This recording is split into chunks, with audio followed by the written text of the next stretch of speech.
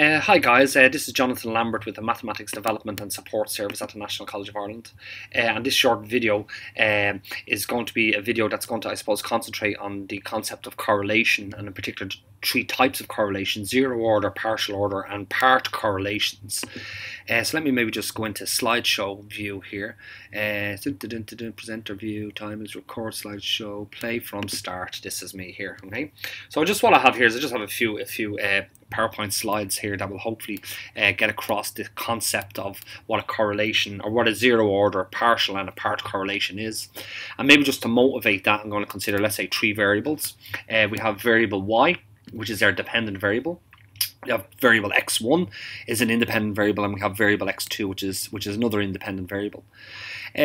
Really, what we're trying to do, or trying to get across here, is that we're trying to understand, let's say, the behavior of variable y, which is our dependent variable.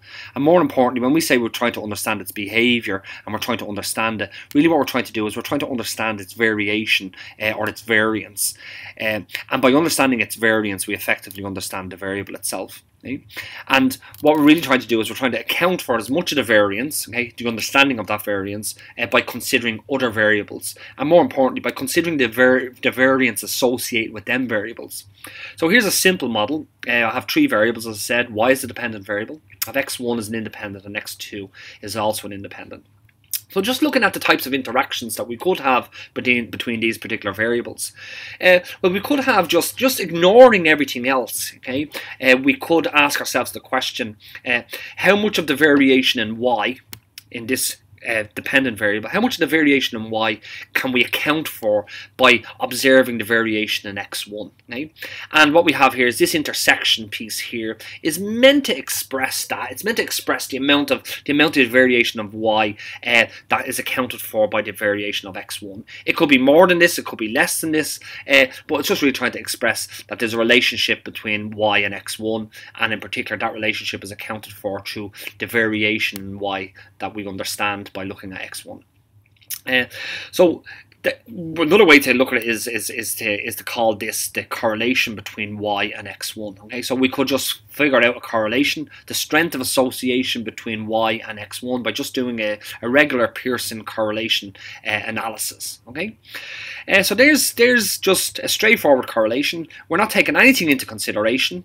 Even though we have this other variable x2, we're not looking at how x2 is influencing y, or influencing x1, or influencing both of them together. We're just looking for the straightforward correlation between y and x1, and what we say that is we say that that's what's known as, whoops, let me go back here.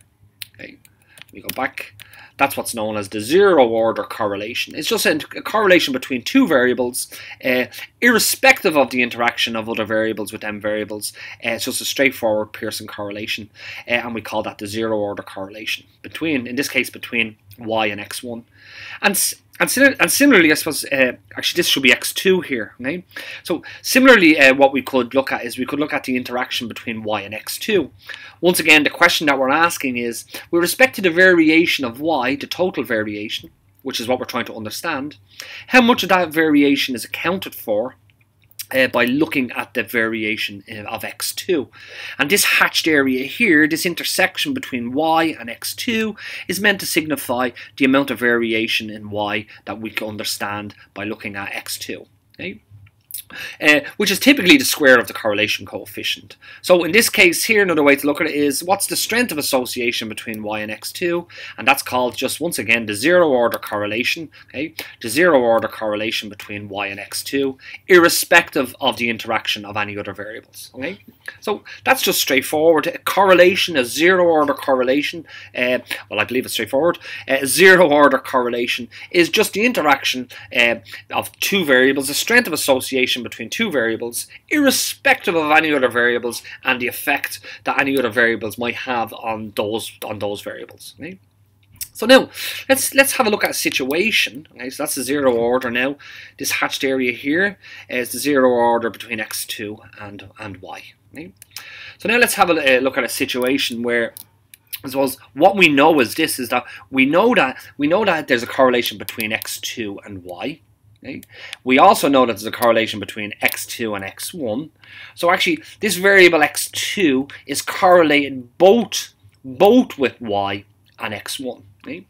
So what we're trying to figure out is I'd like to figure out the influence, okay, that x1 has on y, okay, above and beyond the influence that x2 has on y, and more importantly also irrespective of the influence that x2 has on x1, if that makes sense. So I want to try to exclude all of this variation here that's accounted for through the variation of x2. I want to eliminate it and just solely concentrate on this relationship here, if that makes sense, the relationship between x1 and y, okay, where we've removed